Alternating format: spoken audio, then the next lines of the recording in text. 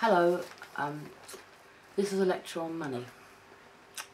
We are aware of America's $200 trillion debt, which is a part of the cunning plan to put the whole world into infinite debt. That's individuals and governments. It's being done by bribery and corruption. If this debt crashes, and it looks like it's going to, then America, followed by every other country in the world, will go into a financial collapse. You need a financial recovery plan. This debt has been driven by 50 years of uncontrolled expenditure, mostly on secret wars, building 1,000 secret underground cities for the elites, and also a secret space and alien contact war, basically. It's been going on for at least 30 years, which no one knew about. There has been no comparable expenditure on infrastructure or social organisations of mutual benefit to anybody in that society. This is becoming true all over the world. This runaway financial expansion has been encouraged and exacerbated by the criminal conspirings of secret negative sex in the banking world, which also now appear in all the political systems of the West. The situation is now extremely grave. Because America's unsupervised political system is now utterly corrupted and managed solely in favour of an ambitious, unprincipled section of the population, the criminal elements will continue in power, maintaining this destructive expansion of America's debt for several more decades. They are also doing the same in Europe, and they will do the same in other parts of the world. Now, essentially, their plan is to organise the world into 3 financial areas, each one dominated and operated by a central bank. But of course, each of these central banks will themselves be operated by this cabal. Because the section of American society involved in this hostile takeover, not just of America, but all the world financially, is also closely connected with international banking. This is how they're doing it. It's the exact same financial methodology in each case. And what they encourage is an addiction to spend and debt, and which obviously snowballs. It comes to a point when you cannot pay back your debts, and this talk is how to address that problem, because it is a form of economic warfare. It's exactly what it is. It is being surreptitiously conducted globally by this same group. The financial reorganisation of the planet into 3 monetary areas under the impartial supervision of America, or outwardly, is in fact pure deception. America will not be supervising anything. She will not benefit in any way. In fact, it's going to go from bad to worse until politically and financially America as an entity will cease to exist. We're all aware of this. What no one realises is that they will continue, this New World Order cabal, to conduct themselves in such a fashion that no country in the world will exist. There won't be any countries. And again, it's much the same cabal or group of spiritually negative types. So Europe, if you include UK, is overall falling into the exact same trap. And it will be followed by the Orient, Russia and the Pacific regions in due course. My ideas are how to address these issues, this form of economic war, and I also seek to be impartial and benevolent to all people in every continent. So I'm not pro or anti-America, I'm not pro or anti-anybody. We're all going to be blighted by this. You can't actually work with infinite debt because you can't even afford to feed yourself.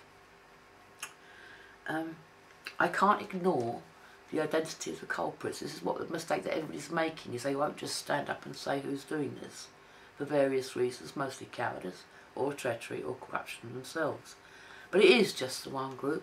And who it is, to just get it out into the open, is never mind the historical things or the spiritual things. It is an international cabal of mostly Jewish persons who are extremely rich, and you know, they've done it all by corrupting everybody, by subsuming governments, and by continual operations of murder.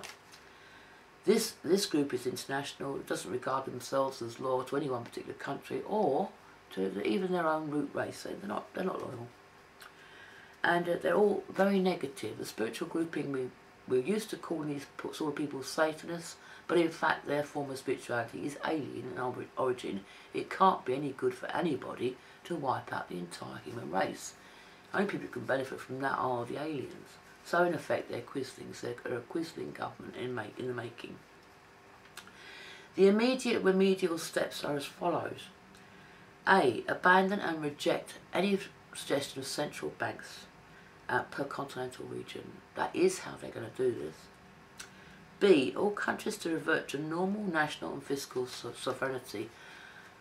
What they're doing is they're proffering a free market or an industrial free zone. But what you actually get is this central banking and this spend addiction, this spend and debt thing. That's what you're actually signing up for. Since nobody did sign up for that, we understood it ought to be a free market, then the whole thing's a fraud. In which case all treasonous agreements are null and void then, aren't they? These fake laws everywhere are ruining the social fabric, as is mass immigration everywhere, which is also another form of warfare. Therefore I recommend reverting to the known and accepted laws of our earlier ages. Everybody knew what those laws were, both the ordinary people and the ruling caste, and they were all accepted. And this were the days of common sense. So I suggest about 1960 for the political and financial systems, and you've got to stop all the wars, basically. You've just got to stop them or suspend them in some way while we all nose along our flanks and find out who the hell hit us with a arrow. And what we've got to do is we just got to stop all the wars right now. You've got to go through which ones are actually legal and acceptable and necessary. You're going to find that 90% of them are not. You put every military and political figure, you're going to have to put most of them on trial to prove the legality and necessity of their various operations. Perpetrators of atrocities are now more and more coming to light, will have to be taken to the Hague, be tried, as normal. A war crime is still a war crime. Doesn't matter which is your country. If we do them, you will pay the price. The rich and the big businesses to pay their fair share in taxes. You cannot have a country, any country, where the rich people pay no taxes whatever. I don't care what their excuses are. If they're alive, they've got to pay their share, just as you would in a family. You can't have the poor holding all the burden. You can't. And it's immoral, and eventually it will result in civil war. Of course it will. So a record of repeated avoidance of tax, in fact all these sorts of activities are all crimes. It's not good saying, well, it's legal. No, it's not. Especially not if you've amended the law to suit yourself. Of course it's not legal. In any case, you can have something that's legal that is still morally wrong. It's not right. So in cases where these repeated tax avoidances alone are proven, then what you've got to do is you've got to punish them with double confiscation. Hit them twice, and they won't do it anymore. And then what you've got to go to is E. All debt to be scrutinised per country. Is it fair, honest, reasonable? Is it for services or goods rendered? If it is, then that's a real, honest, sane debt, and it should be retained, it should be paid as quickly as possible in the normal fashion. Look for very high interest rates or for very mean or stupid fail clauses. Those are the ones to look for. And where you find them, you ask the same questions, and if it isn't, if it's demonstrably just gambling or criminal or buccaneering for this group, you simply, legally, by legal fear, just knock them straight out of existence. You just cancel them. You just say no. They're crimes in the making. It has to be done by law, it has to be done by a court, it has to be done by consent of the people, by their actual representatives in Congress or Parliament. Alright, so you've got to get rid of these ruling castes as well, because they've all, a lot of them, been traitorous. Okay? So you cancel the biggest amount of the debt by legal fiat. Right? So then you've got to clean your parliaments and your Congress of these hostiles. Don't forget, it's not the racial group. It's guilty parties within that group. You're going to find that they're nearly all in Freemasonry or Satanism of some sort. F. You've got to redistribute the criminal proceeds that are mostly held by the banks in hidden accounts and all this sort of thing. Take it back. It's not theirs. A bank can't own anything. It's a bank. Everything in that bank is by definition owned by somebody else. So pay it back to the nations from whom it's been stolen, proportionate to the debt they have incurred. Nations that have been profligate or reckless, they're going to have to pay that debt. No good them trying to shunt under somebody else. They're not going to have that.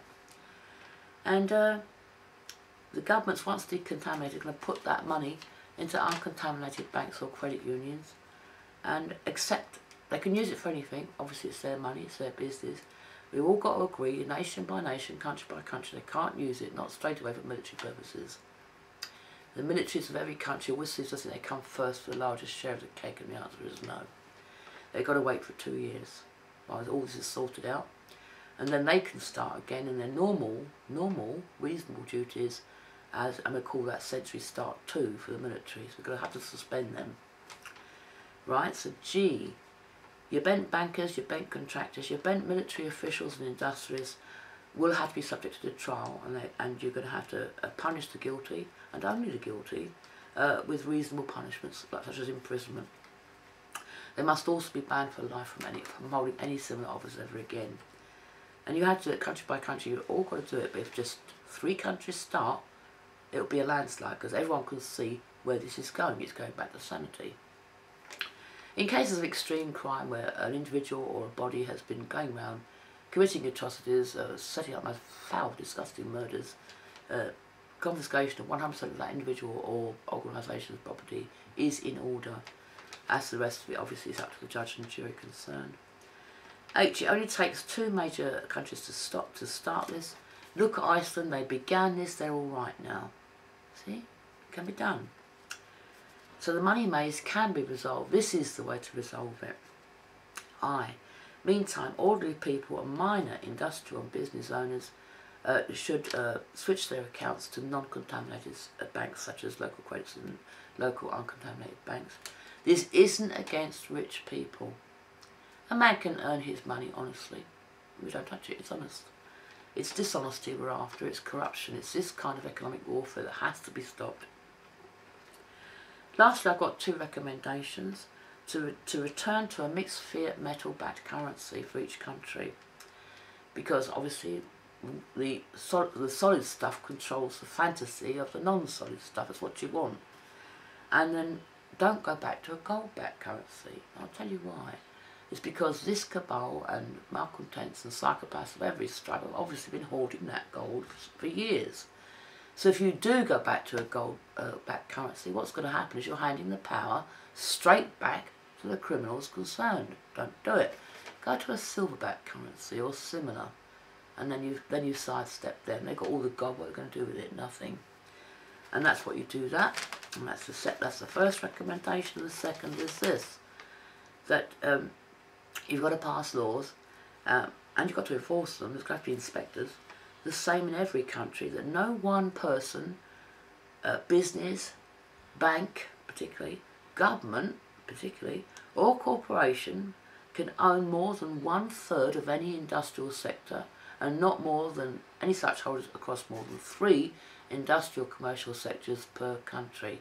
And that's going to stop these bastards right in their tracks, because what they've been doing is they've been buying this and this. And although their buyings are legitimate, are honest, what they're doing is they're doing 2 things. One, they're owning all the resources and all the industrial capacity of that nation, which is conquest. And the other is they're ruining that nation's youth, their chances or hopes for the future, or their ability to develop as entrepreneurs, inventors or creators themselves. It's like a kind of strangulation. It can't work, and it would eventually destroy that country. So you stop that kind of thing, because, well, you just can't have it. You just can't have somebody owning the whole country and everybody else starving to death. It's just stupid. So this is to stop the insane greed and manipulated criminalities in the future. Now, why people didn't do this before, I don't know. I think it's because they're all thick as planks. It's pretty obvious. So my belief is that these recommendations, if followed with faith and honesty, will resolve the fiscal crisis of all the countries now facing catastrophe, particularly America. And all you've got to do is just do them. Now the powers that be aren't going to do it, but of course the little people can and will and must. Okay. Press the button again. Yeah, press the button.